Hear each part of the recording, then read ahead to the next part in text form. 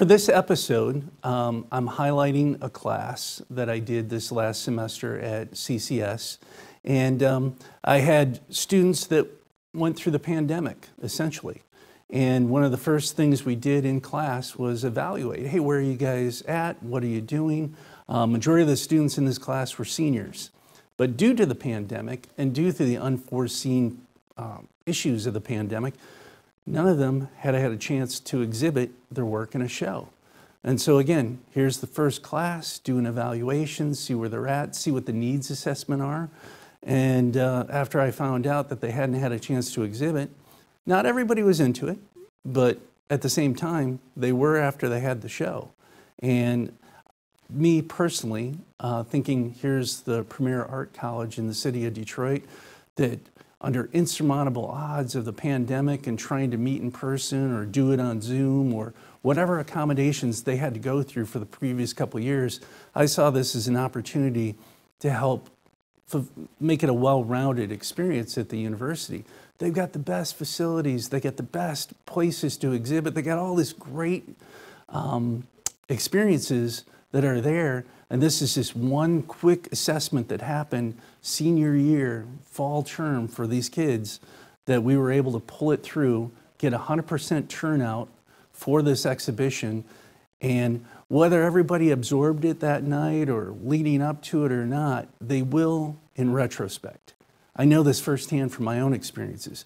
Being able to say you went through this show, whether it means anything at all right now or if it was just a big pain in the ass while you were in this class, later on, it'll make sense.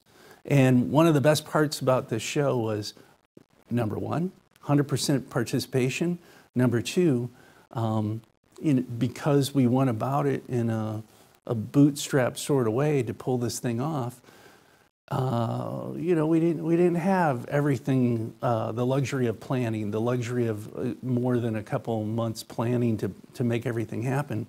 But we were able to tap in and say, okay, what do we need to do? We've got the show, we got to get the room, we got to get all these things approved. What do we have to do? So we went through every avenue we had to do to pull this together. That's where the learning takes place. Okay, now we have a location. How do we get the frames? How do we get the money for the prints? How do we do this? Then we had to start a student group. That was the second class. The student group provided funding so that the prints could be made for this exhibition. So again, it was all brainstorming while we were in class. Okay, we got this.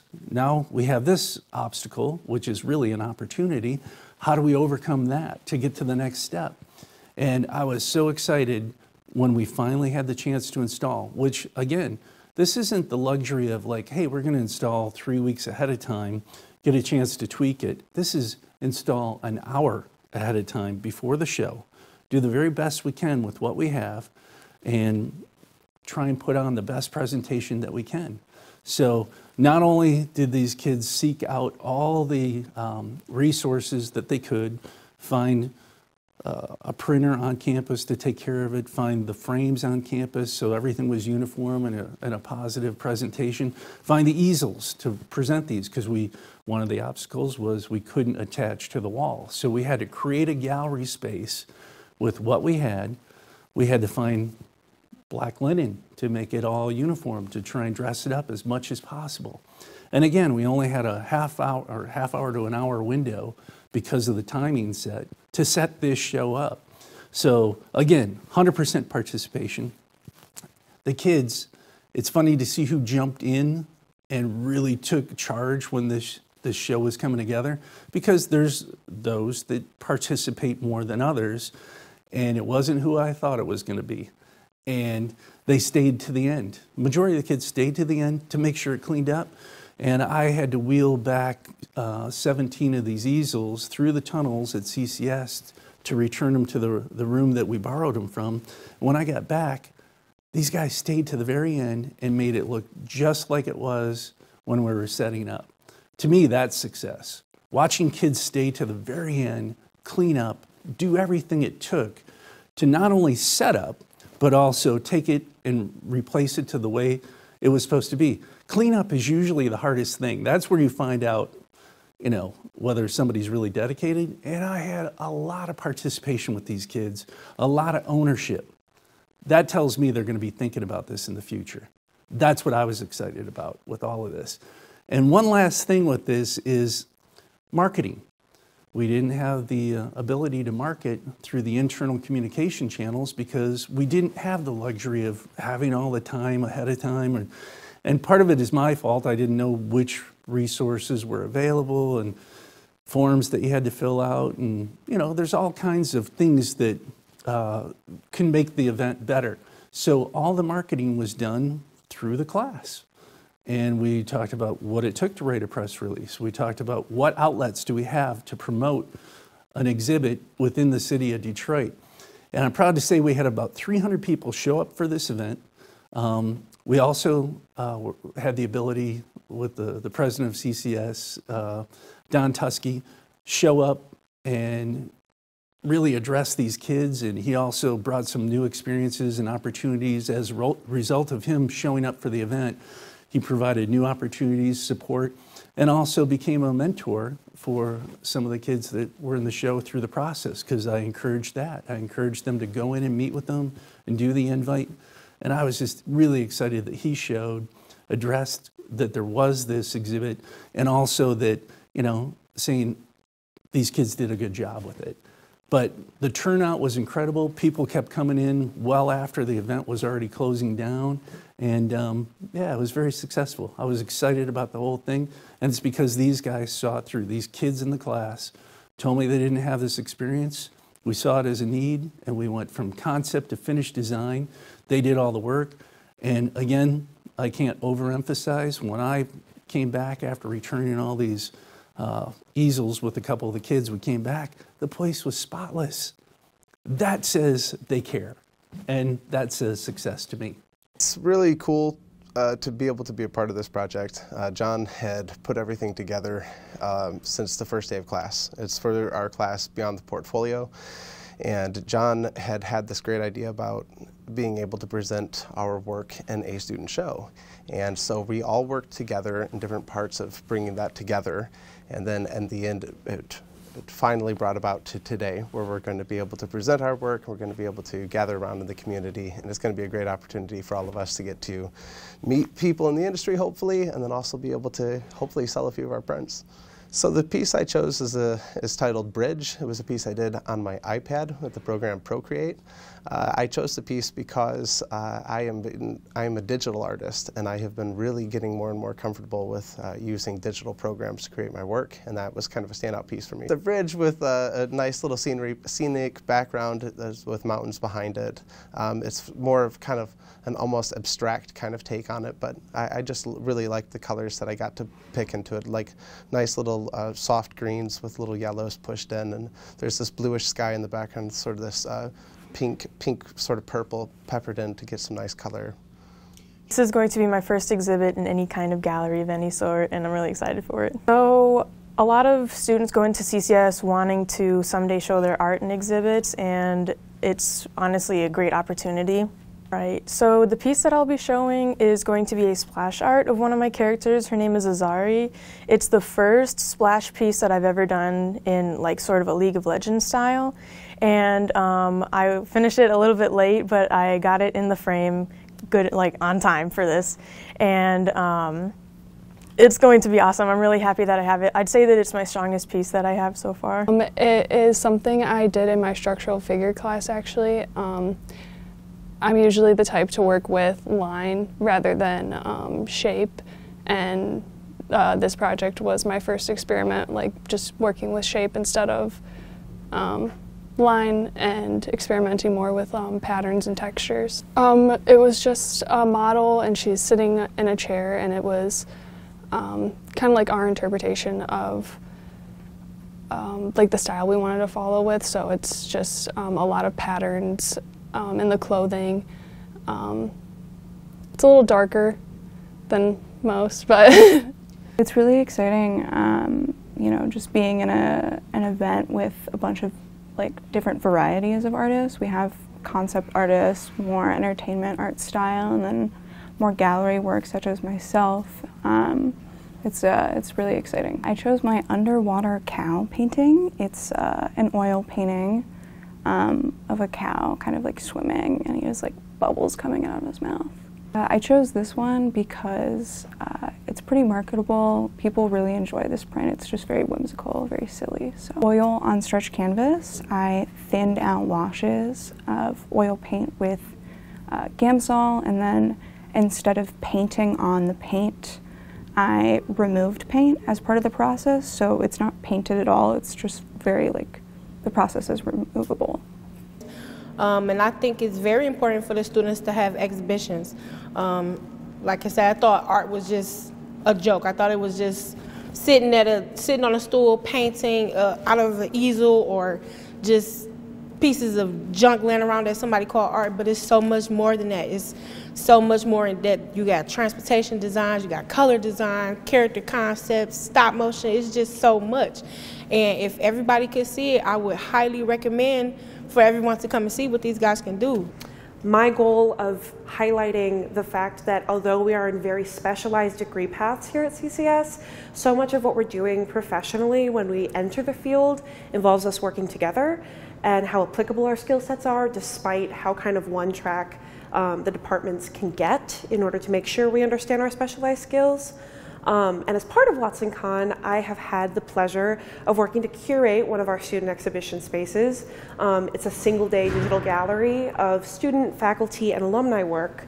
And we made the decision to pursue that as being part of the program because personally, I think that the opportunity for students and young artists to showcase their work to other academics as well as community members is foundational to community culture. So as a student, I consider how I can get my work out there in terms of marketability all the time. That's really what a lot of students, when they go into WatsonCon this weekend, will be thinking about. But at the same time, I am a big believer that artwork is language without words, and it's one of the best ways of communicating with people regardless of language barrier, and taking the class out of being able to see art and having access to it through student exhibitions and community exhibitions is a great way to kind of redefine borders and who has access to the things these artists are saying.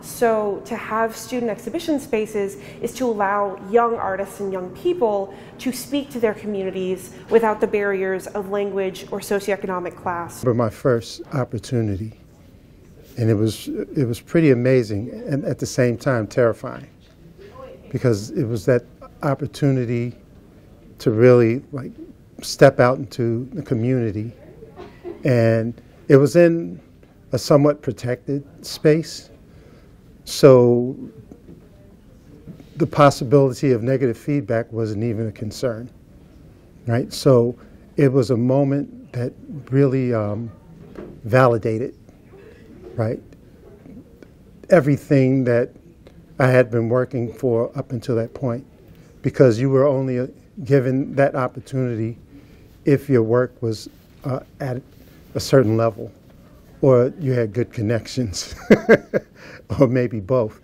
But I think that that first opportunity, the first showing, really provides a big boost to the confidence.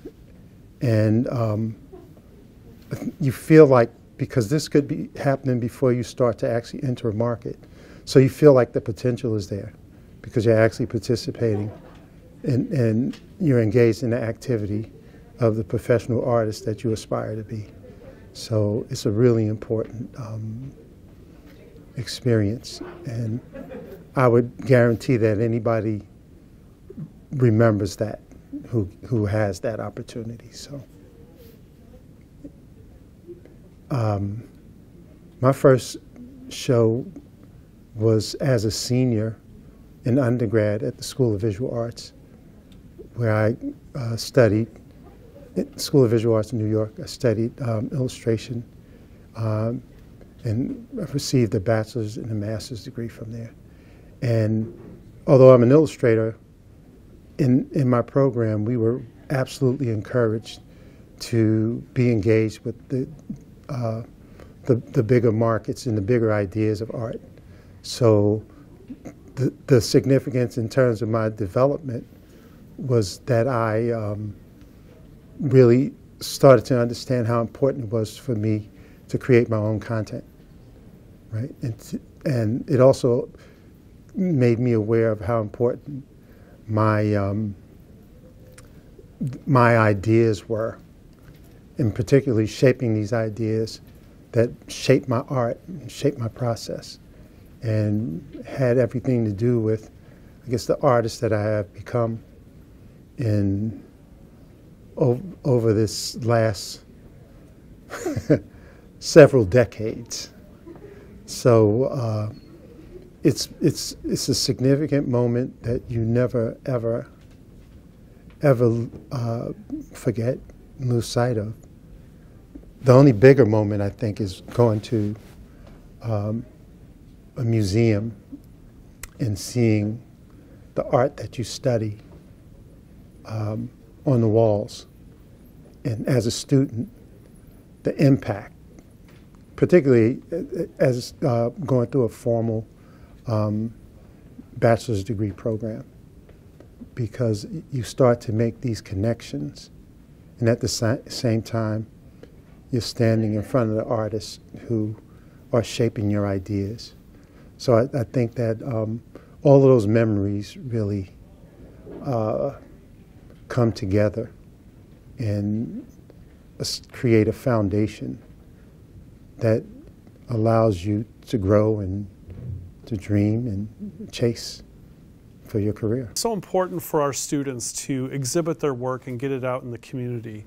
I think it's beneficial for them, but it's also beneficial for the Detroit community to see their work, to interact with it, and have that dialogue between what they do as artists and what the community is going through, whether it be inspiring a young artist, whether it be connecting with industry or furthering their career in some way. I think the most important thing is the dialogue that it creates between the artist and the community. The first time I exhibited my work publicly was such a thrill. It's just something that I don't know if words quite describe the feeling and the excitement that I felt. But it was great because I was able to put everything I could into the work, but also the joy of seeing the audience or the folks that attended the show and how they responded to it, and some of the things that they saw in the work that I might not have even intended to include. And that was what was really thrilling for me, is just having that and the experience of, again, that dialogue that I had between the audience I was trying to reach and the work I was creating and pouring so much of myself into. For me, it's a thrill to work with up-and-coming artists and illustrators. For me, I feel like it's part of my, I guess I would say it's me paying the karma police. You know, it's me really justifying my existence here. So, and I also feel, you know, a distinct satisfaction in helping the next group of artists and illustrators further this great profession and further their careers as artists. And it's quite exciting to see where they take what they're doing.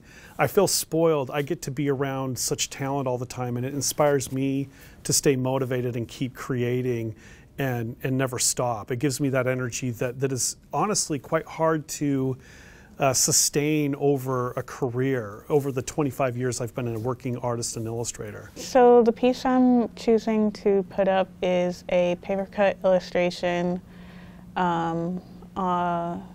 on a model I really like named Wisdom K. And I chose this one because I just really like how it turned out, and I really like the silhouette in it, and I think it makes a bold statement, not only in like art, but fashion as well. My piece is a paper cut illustration. It's 11 by 17. It is made with colored pencil, stock board. One, it helps build them confidence and talk to their community and just share their work to the public. It's great. First time I seriously exhibited work was my senior studio, which is the same course I teach. I was fortunate enough to basically sell my first half of my first body of work, and basically it set me up for the full year where I had a lot of confidence in the work I was making. Especially in the academic setting, when students leave here, this is such a network, and it's like you're here and you have the network by default because you're physically here, but then when they're gone, it's like, what do I have to look forward to? So when you have spaces to go to and meet people that aren't necessarily in the academic setting, and when they're open to the public, it creates a greater conversation for the community. And there's like a lot more integration of thoughts and like culture, or just even like aesthetics people are pursuing, you know, like movements happen just from influence from each other. So when you're siloed and insular, like it doesn't really build much. So when you have a space that people can go and converse and feel welcome, like that's huge. So it helps build community and a creative setting that everybody can be a part of. It's incredible. So it's really important that whenever there's space around the campus for people to show new work, it's not only about their new work, it's about the younger students seeing upper term or upper semester classwork as well. So it's not only about important to show your work kind of as a finality to say I'm done and I've gotten thus far, or a new watermark for myself. It's important for the individual. But for the camaraderie of the school, it's really important to say, yeah, did you see that 7th or 8th term work for that class, for instance, and say, yeah, that's what I'm shooting for a year from now. If that person can do that, so can I when I get there. So I think it has that duality to it. So yeah, so it's important in both things. It gives you a chance to meet other people, but ultimately, when you get into the upper terms, if you're trying to do internships and also promote around town to start showing your portfolio around, that's another finality with all the shows. But the most important things between your peers here at the show, at the school, is to be able to show your work at different places and have the most current work from a particular class up, let's say, 2 or 3 times in a semester. And on top of that, if we got to show our class work on different wall displays and we're asked to, you were proud of that because you knew that you were doing quality work. And then, of course, yeah, being in some minor shows. And then as an illustrator, of course, if you get into a student exhibition at Society Illustrators, I was lucky enough to do that. And that meant a lot, too, because then you got to meet a whole bunch of other real illustrators. So, yeah, so it's just a pathway to really make connections. It's still a people-person world. I know a lot of people say, well, I've never met the art directors I work for, but actually I think most regional people actually meet a lot of people. And so that's the beginning of it, is exhibiting your work and actually talking to people about it that show up at the show, other than just your friends. You have to make that your final deadline. As a student, you have your deadlines for actual project deadlines, but really the real deadline would be is the step after that, to actually show it, frame it, or have it in a presentable manner where you can go talk about it, or hopefully there is a gathering for it and it's up for a while. So yeah, that I would say showing work would ultimately be the real deadline after the project is due. So that would ideally, that would be great. So to be involved with this is a sense of community. So we have our classmates all coming together, working on this together, putting it all together, working on it as a team. So it's about community for me. So my piece is called Sir Gawain and the Green Knight, and it is about, it was inspired by the Green Knight movie that came out recently. And basically what I do with my pieces is I try to put women in roles of great renown. So in old stories like that in folklore, oftentimes it's viewed from the male gaze, and I try to change that. So in my piece, the Green Knight is a female character, and Sir Gawain is on the ground, and she's mid-swing, so you're not sure if he's actually going to get his head cut off or not. The original is 40 by 60 inches on masonite, and it is painted in acrylic. And it's kind of inspired by pre-Raphaelite pieces, so like John William Waterhouse, John Everett Millay, and people like artists like that from like the late 1890s is my inspiration. And also from like, I get inspired by mythology and folklore as well, so that's what the piece is based off of. We're out in front of the Detroit Institute of Arts talking to Kelly Johnson about the importance of student art exhibits. Kelly, I'm so glad you're here. Thank you so much. I'm glad to be here. Kelly, do you remember the first student exhibit you had as an artist? Absolutely. I was joined into an exhibition at the Edsel and Eleanor Ford House, and it was a really cool experience, and I will always remember it. Well, that came back pretty quick. So the quick recall on something like this has a lasting impact on everyone's life, right? Absolutely. And for me, and I imagine other first-time artists as well, you know, it's a really big boost of confidence because you're putting yourself up there and people are excited and willing to and wanting to see your artwork. Now, we talked earlier, you had some reference points for young artists that you had an impact on their lives in the past. Yes, so I was attending a wedding of a friend of mine, and it was at a local art community center full of young artists, probably from like 5th grade to 10th grade. And it was probably their first time on display. And as a wedding gift to the couple, I purchased one of the paintings and gave it to them as a present. And my husband and I were so enamored with this one piece of artwork, a Lego dinosaur, that we ended up purchasing it for ourselves, and it hangs on display in our kitchen to this day. I'd like to think that I really made that young kid's day. You know, he gets to brag to all of his friends that he made $50 from selling his first piece of artwork. It could change his whole life with the confidence that happens with that transaction. 100%. Yep.